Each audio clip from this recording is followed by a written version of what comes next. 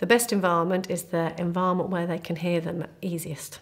The cochlear implant is working well, your child has developed good spoken language. It's at this time where you don't teach every single word that they actually start learning language incidentally, and you'll just begin to start thinking, I didn't teach them that word, they've just heard that and learnt it.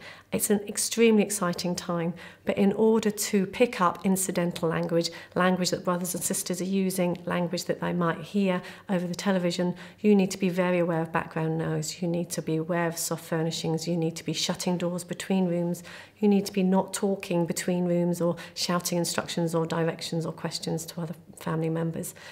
Help your child as much as possible to listen to the language that you provide within your lovely language-rich family environment.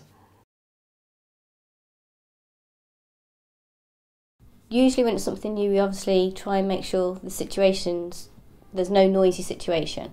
We make sure only one of us speak at a time, because I know when the children are excited, they want to speak. We'll have to, sorry, wait your turn. So they have to hold back, and we take it in turns talking about a particular thing. So say if we've just discovered a new butterfly, and Phoebe will be really, really excited, so we have to make sure we take it in turns. So he's got to listen to what Phoebe has to say, and vice versa. And usually most of our conversations done around the dinner table, so we make sure the washing machine's off, the cooker's off, and all the noisy things. We've moved our dinner table into sort of softer furnishings. We put a cloth on and the curtains, so it just gives them that chance just to sort of catch up. Generally she's okay with her implant, but if it's times where we need to focus in on listening, the television goes off.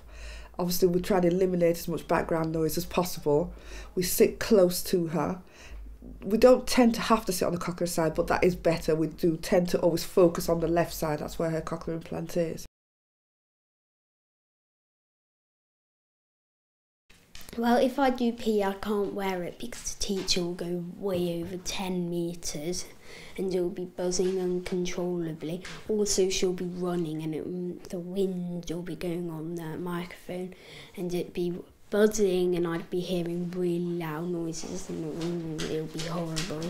When the teacher's wearing the radio wave thing, then let's say a monitor or someone coming up to a teacher to ask a question or something, I can hear the monitor's voice or person's voice speaking into the thing, and then the teacher speaking back as well, so I can hear both of them at the same time, and it can get a bit annoying, and yeah.